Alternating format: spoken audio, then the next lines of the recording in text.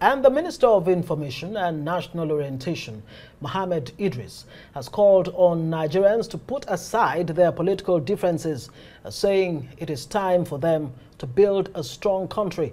At a press conference, the minister called on citizens across all divides to accept the Supreme Court's verdict for the country to move forward.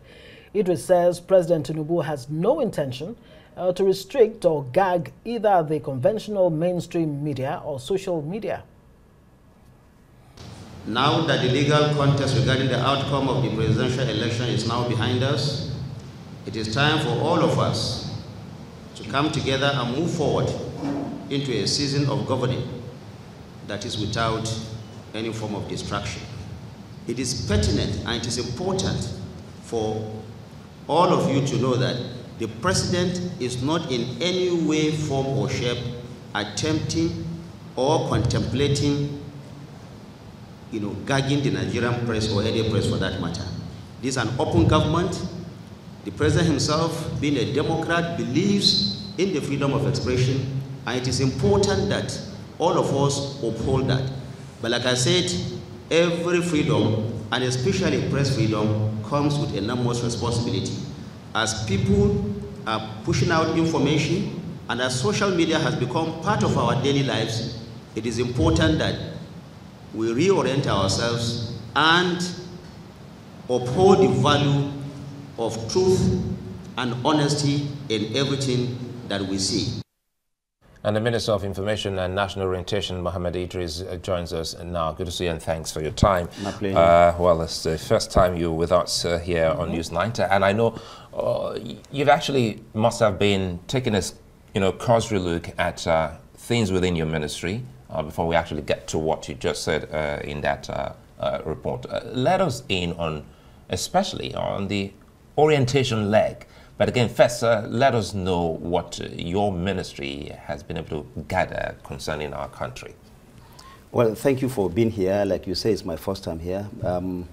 Like you said, I had to spend the last 8 weeks, so to say, understanding what the Ministry of Information and National Orientation is. We all know what we desire it to be, but we have to understand what are the issues, what are the challenges, why is it not the kind of Ministry of Information that we all desire to be. So I spent the last few weeks understanding that, looking at the agencies, the departments in the Ministry of Information and National Orientation, and trying to see what is it, what are those challenges that we can address so that we could have the kind of Ministry of Information and National Orientation that we want to have. Secondly, the issue of national orientation is at the border of, in the front burner of the Ministry of Information and National Orientation. The fact that it has been renamed Ministry of Information and National Orientation tells you that much. You know that trust in government and the country is being eroded. This is not who we are as a people. This is not what our founding fathers have left for us. So where did we get it wrong? What is happening? Why are Nigerians not talking about this country? Why is everybody talking about himself and his family? Why is even, why are the young people trying to japa? What is the problem? Why is it that Nigerians don't believe in their country again? And it's not just about leadership, it's also about followership. So the national orientation is studying that and is coming up with a strategy, to reorient Nigerians so that we can rediscover ourselves, retrace our steps, so that we can begin to think as Nigerians once again.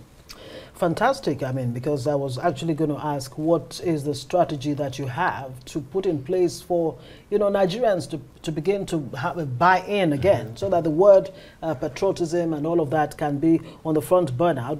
I'd like you to address that. But I also want you to quickly help us understand and expatiate when you say that, look, you pledged not to tell lies. Oh, yes. And I'm wondering, is it a veiled statement indicting maybe previous information ministers? Have they been lying to Nigerians? Let me not use the word lie. Have they been prevaricating? Have they not been totally upfront with Nigerians? And how differently are you going to do it? Well, let me put it this way. It's not inducting anybody, but I know and you know that trust in government communication has broken down. And what has led to that is that the led are feeling that those in position of government are not telling them exactly what it is. This is not a controvertible thing. It's a fact that we all know. So my mission is, why don't you begin to earn their trust once again? Tell them the way it is so that they will believe in government. Because if they don't believe in you, the buy-in that you require for Nigerians to believe in you, believe in government programs and projects will be lost. So my mission is bring back that trust in government communication. I think we deserve it so much. We need it. It has to happen so that Nigerians will now know that whatever their leaders are telling them is the absolute truth. Sometimes it's a difficult one, I know.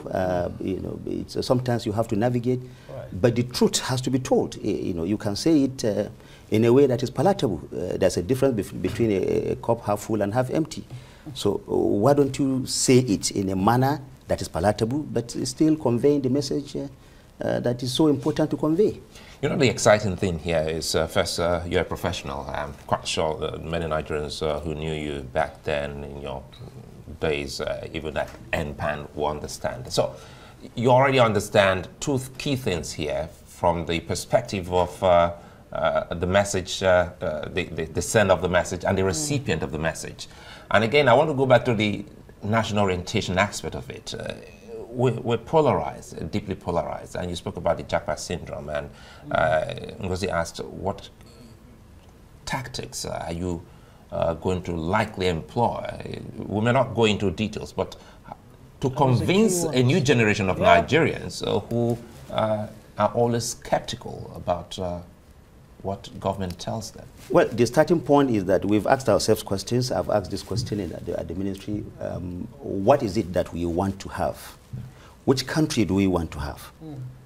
It's not just for the leaders, for all Nigerians. Which kind of Nigeria do we want? Which kind of Nigeria do we desire? I think we begin to ask that question. So the starting point is that there will be a national get-together, a national conference, if you will, to begin a national conversation of the country, talk about the country that we want to be. What are those things that have gone wrong? We know that what we are seeing now is not what we have been. So what went wrong? At what point did we miss it?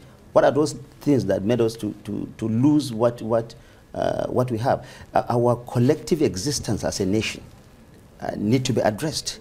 I know that we are divided along so many lines, religious, political, social, economic, whatever. But what is it that you want a Nigerian to be? If you have a child, you don't teach civics. You don't teach civics again. So you said English is compulsory. You say mathematics or arithmetic is compulsory.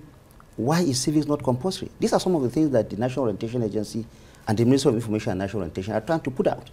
We need to believe in this country by bringing back those values, those ethos that make us Nigerians to begin with. So this national conversation we're about to have, which is going to be led by the President himself, we'll come together to talk about, we've been talking about the economy, we've been talking about polity, we've been talking about insecurity. Have we talked about ourselves as citizens? Who is a Nigerian citizen? Have you defined that? What do you want to be? So great question. I mean, that's a question I've asked before. As a matter of fact, we had the NOA boss here some time back, and that was a question I asked. What exactly does it even mean to be a Nigerian? Now, you're going to be solving that problem, right?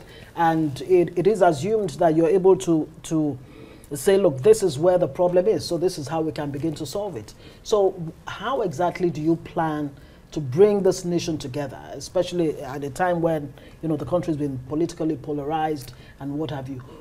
Would you be bringing MAMSA, for example? Are you going to be bringing, patriotism? Americans would say to you, look, the pursuit of happiness is our objective. What do you think our objective really should be as a nation, as Nigerians? Well, I think I don't have all the answers. This is why we are bringing all people to come and sit down and talk about it. We know that we have Nigeria. We know that we want to be Nigerians. We want to have a good country. We want to believe in ourselves. We want to think as people that are important to ourselves first and to the world. So what is it that we need to do to bring that back? These are questions that we need to answer by bringing all of us together. We've been having dialogue, like I said earlier, on the economy, on polity, on security, on whatever. Let's come together and say, look, if you want to be a Nigerian, you need A, B, C, D. Nigeria will give you A, B, C, D. You will give Nigeria 1, 2, 3, 4. Let us have that, define that, so that as a child, if you take a child to school, you know, his thinking is Nigerian. He begins to think about those values and those ethos that you inculcate in him, so that at the end of the day, he doesn't need anybody to tell him that he's no longer thinking about, as a Nigerian, if he does something that is different. We used to have that. Right. So the question is, what went wrong? You know, as we ask, because those are not rhetorical questions, they're questions that must be answered for, you know, by everyone. But quickly, we saw you there. The elections are over and done with. You're all concerned, like many Nigerians also, hooves around fake news and the worry by some of your colleagues gagging the media. And tell us how this is for the government in terms of freedom to practice journalism, your profession. To begin with, Nigerian press is largely free, as you know. President Bola Ahmed Tinubu, as a Democrat himself, has pledged to make it free. At least I've had that conversation one-on-one with him severally. You cannot achieve anything by hiding so much. Information dissemination is critical to any government buy-in. So it's not even wise for you to begin to hide information. And I said, Mr. President, let us look at these things and let us tell Nigerians whatever it is.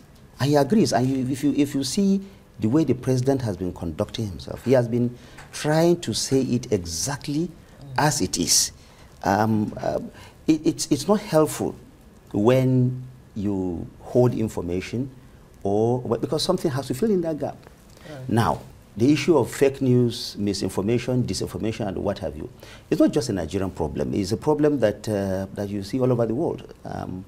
I belong to the American Online News Association. I know what we discuss at each time we met at international conference about the issue of fake news and the mass media, the social media itself.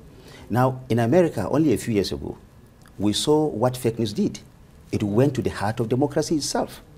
I mean, it almost led to some form of insurrection. Some people went to the Capitol Hill and attacked, you know, the nerve of American democracy. Yeah.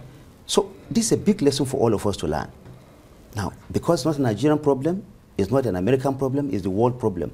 Social media has done so much good, but has also done so much not so good. So we begin to now sift. There is an international effort, international collaboration to even say, how do we in court now regulate? And I don't mean to say gag or attack freedom of expression, but every freedom, especially press freedom, like I've said over and over, comes with enormous responsibility. Right. Before we let you go in 30 seconds, will the president be having media chats? Will he be open to it? Because previous presidents have done that.